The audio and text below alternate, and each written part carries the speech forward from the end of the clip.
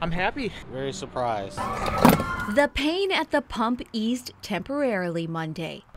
Shocked. My friend just sent me a message and said that it was $3.99. As Sheetz reduced its gas prices ahead of Independence Day weekend.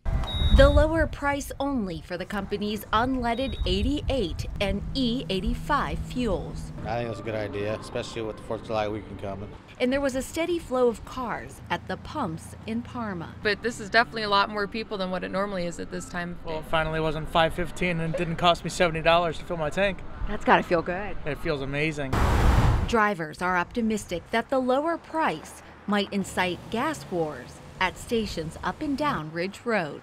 I really hope that other places do it as well, even if it is just a week. Yeah, it is good news. AAA also reporting Monday that the average price across Northeast Ohio is down 10 cents from a week ago. In Cuyahoga County specifically, the average is about $4.90, which is 11 cents less than last week. And despite the record gas prices, people are still traveling. In fact, AAA predicts that over the holiday weekend, 42 million Americans will hit the roadways, setting a new record for car travel. That may come as a big surprise, but really it's not, because there is extremely high demand for travel right now. Despite Sheetz' price drop through the holiday weekend, the average price at the pump is still $2 higher than it was a year ago. I'm basically working to fill my tank and that's about it. I can't afford it.